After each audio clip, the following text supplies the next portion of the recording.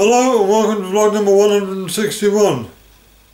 The subject dominating the news at the moment is, in case you missed it, coronavirus.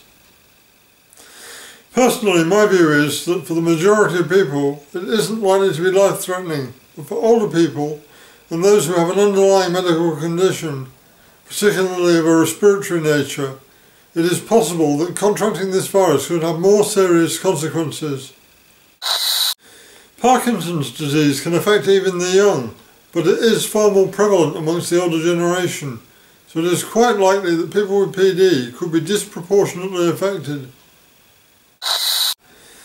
I've always had a tendency to respiratory infection. The mildest of bugs will go straight to my chest and leave me hacking and coughing for weeks after the rest of the household have recovered. I still wheeze occasionally after even mild physical exertion, something that never happened prior to my deep brain stimulation operation. It is for these reasons that I am now starting to become a little more concerned about the spread of coronavirus. I don't believe that it's inevitable that I will catch the virus, but I do think that, as the weeks go by, it is becoming more likely than not. I am reluctantly considering that it would be pretty stupid of me to go to Brighton at the end of April to see Joe Bonamassa. My wife bought me tickets for the show for Christmas, so now I'm hoping that, unless the situation improves, the gig is cancelled and rescheduled for later in the year. I'm certainly not panicking. I think that all of these people who've been panic buying toilet rolls need to get a grip on themselves. But I'm definitely a little more concerned than I was a couple of weeks ago.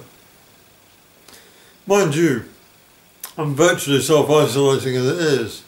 I live in a rural area, spend most days on my own inside our house.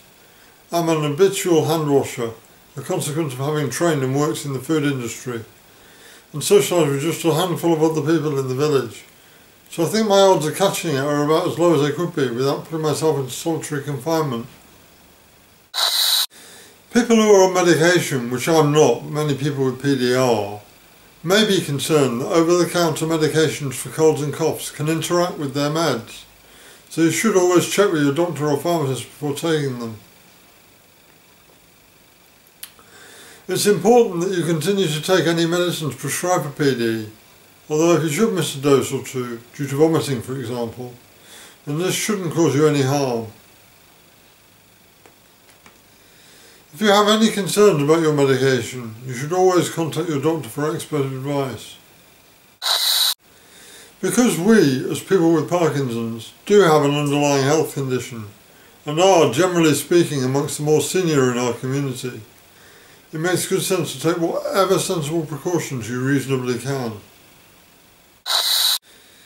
The NHS website advises you to stay at home for 7 days if you have a high temperature or a new, continuous cough.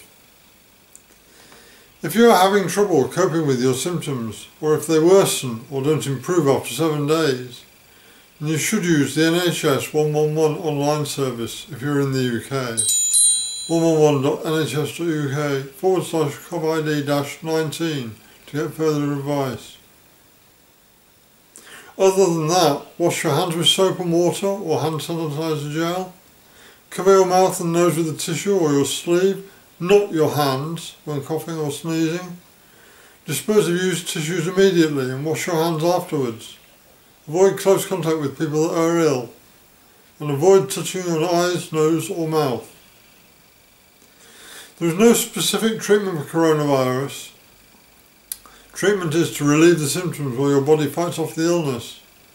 You will need to isolate yourself from other people until you have recovered. Thanks for watching.